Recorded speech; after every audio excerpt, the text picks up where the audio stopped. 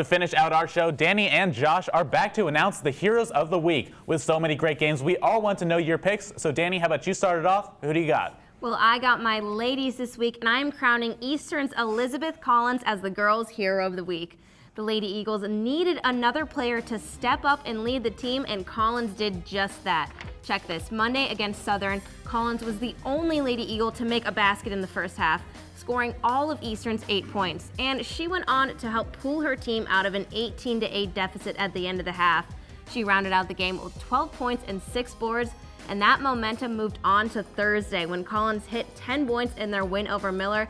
Gotta say it, I do not expect Liz to slow down her role anytime soon. You know, it's true that the Eastern Eagles, they have a lot of offensive weapons, but surprise, surprise, so do the guys. They must be eating their veggies out in Reedsville because Dylan Swatzel has become a scoring machine for the Eastern boys, and that is why he is our Hero of the Week. In their first win on the road against Southern, Swatzel emerged as the offensive leader the Eagles have needed all season long. He dropped 21 points and grabbed 5 boards, and he took that ferocious play into Friday, where he led the Eagles to a double overtime win, 67-61 over Miller.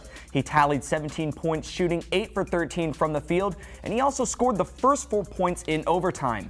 This is the first time in Coach Hill's tenure that the boys have won 3 straight games, and much of that credit goes to Swatzel. There are so many outstanding players in the TVC, we don't want to miss a beat, so we want you at home to have a voice in our weekly decision. If you see a heroic performance, tweet at us using the hashtag HOTW, and we'll add them to our Player of the Week watch list. Guys, I can't wait to see who steps up next week. Thanks a lot, and look forward to talking to you in the future.